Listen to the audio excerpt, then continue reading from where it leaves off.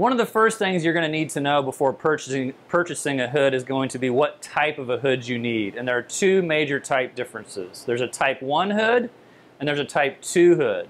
Now what you'll need to know is a type 1 hood is used for any type of cooking that produces grease, which is the majority of the cooking that a commercial restaurant's going to do. If you're going to be doing a dishwasher or just baking, you can actually use a type 2 hood, which is used just for heat and steam only. So a type 1 hood is going to be used for grease producing cooking, and a type 2 hood is going to be used for heat and steam only. Keep in mind that some local municipalities will allow you to use a type 2 hood for pizza ovens, but some won't. So if you do have a pizza oven, you want to check your local code before deciding which type of hood to buy.